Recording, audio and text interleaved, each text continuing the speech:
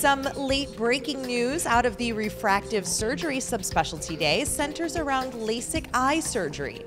About 60% of patients who undergo LASIK experience dry eye. It was often thought that older women were more susceptible. However, the data, according to this presentation, says that's not the case. Looking at the data, it seems that, all patients, regardless of age or gender, have a small but subtle increase in dry eye symptoms after LASIK.